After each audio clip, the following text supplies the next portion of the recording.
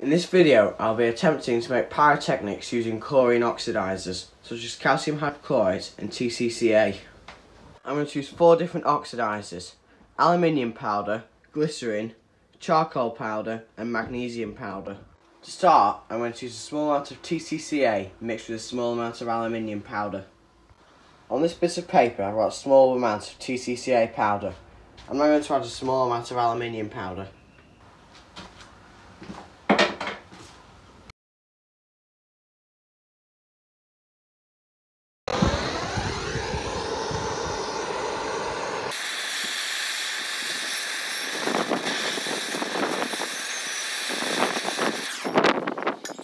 I'm now going to weigh out 2 grams of calcium hypochlorite.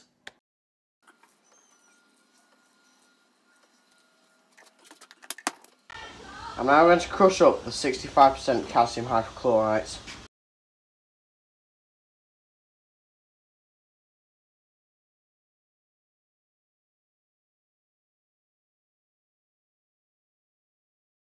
I'm now going to weigh out half a gram of aluminium powder. I'm now going to carefully mix the two.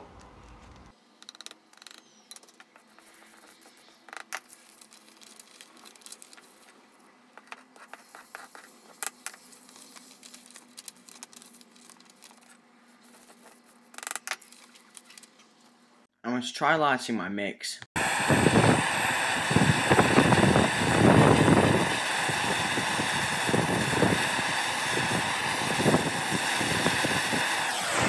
Not very much happened there, but it was more than what happened last time with the TCCA.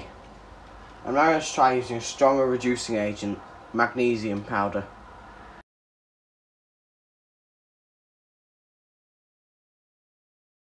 Once again, I've ground up the calcium hypochlorite and I'm now going to add a small amount of magnesium powder.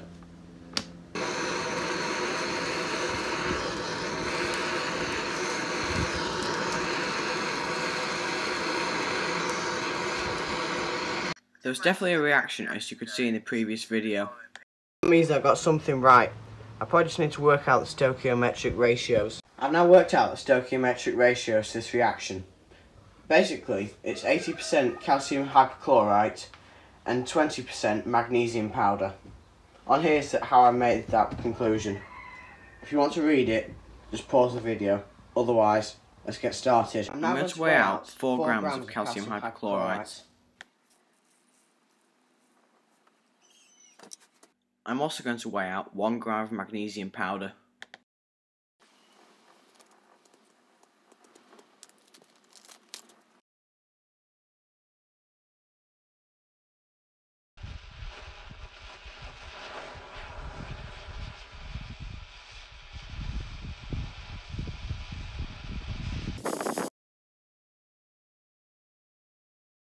I'm now going to react calcium hypochlorite with glycerin.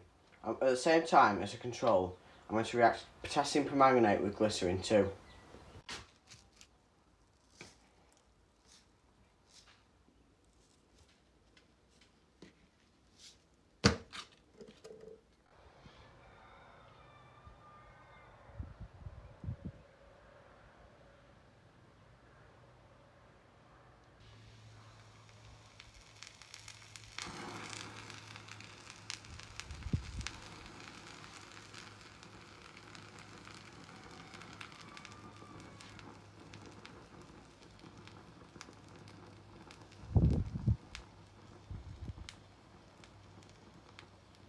As we can see, calcium hypochlorite does react with glycerin, but nowhere near as violently as potassium permanganate.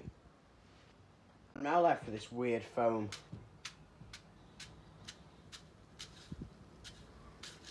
It looks a bit like sand.